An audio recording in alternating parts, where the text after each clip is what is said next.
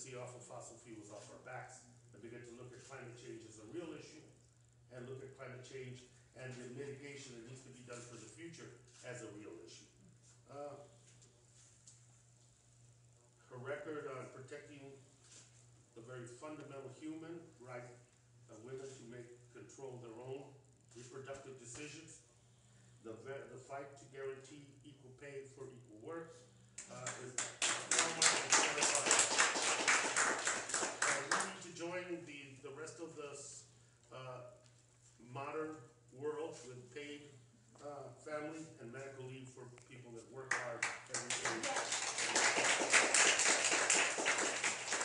It goes without saying that her position on comprehensive immigration reform is rational. And it goes without saying that her position on comprehensive immigration reform is above all, takes into account the humanity that we're dealing with and just doesn't move numbers around. And advocacy for a rational, lasting fix to a broken system, our broken immigration system, is very badly needed in Congress. That kind of a rational voice is needed, and that's why I'm here for Victoria.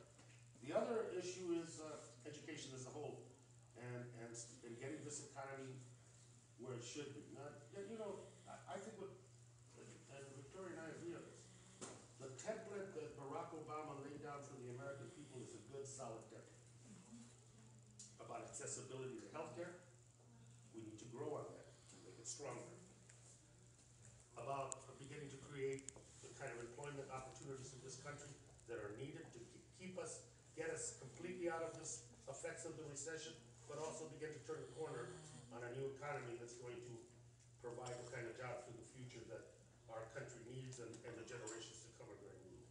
And so we need to create better, lasting jobs to deal with our crumbling infrastructure, to deal with the health needs of our American citizens and people that live in this country, and education, to reinvest for the American people in their education system. 150 years ago, when the public school systems was built, it was a great idea. Somebody said, why should 1 or 2% of the American people, because they have money and access, be the only ones to educate their children?